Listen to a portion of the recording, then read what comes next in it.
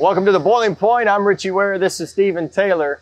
Now, sometimes you get out into the boneyard and you kind of uncover things that you need to talk about. And so came across the this valve, and then all of a sudden you got this pipe sticking out of it. And so it's a steam warm-up valve, obviously, that's on this particular valve, gate valve, correct? Yep, correct. And so anyway, like to know a little bit about what the heck this thing is for. Steam warm-up valve is just what it says.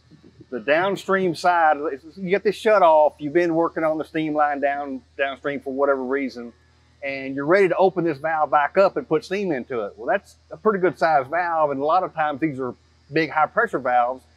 You don't want to open that gate valve and just dump steam into it. The water hammer will take steam lines out. It makes all kinds of problems. So to get around that, you just open this valve up, let steam bleed into it slowly, heat that line up slow, then you can get let that steam condense, drain the condensation out of that line, and takes all of that out of it.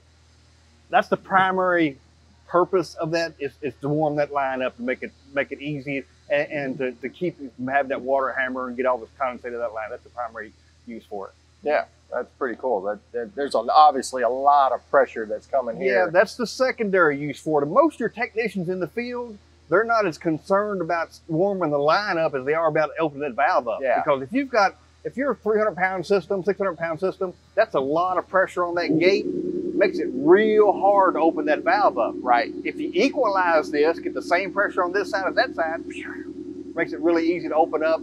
Then you don't have to worry about cracking that valve and going real slow so you don't get too much steam in there because the pipes go to shaking and carrying on. It's all heated up, equalized, makes it real simple. Very safe operation with an equalizer line. I always think about, who thought of this? You know, I mean, just out there just thinking, well, what if we just put this line here and did this and, you know, make things simple. And most of them that you see are not in the valve itself. They're actually in the line itself. They'll run a 2-inch line or 1-inch line around the valve and hook them in. Right. This one is a pretty special valve. It's built into the valve itself, which makes it really simple. Oh, cool. Well, appreciate you hanging out in our boneyard out here, and we'll see you next time on the Boiling Point. Appreciate Stephen talking about the steam warm-up valve.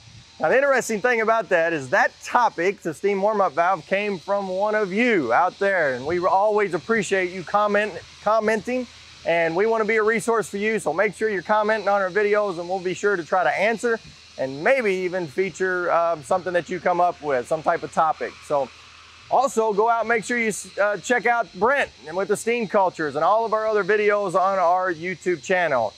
Well, like us on Facebook and follow us on Twitter. If you don't mind, subscribe to the YouTube channel.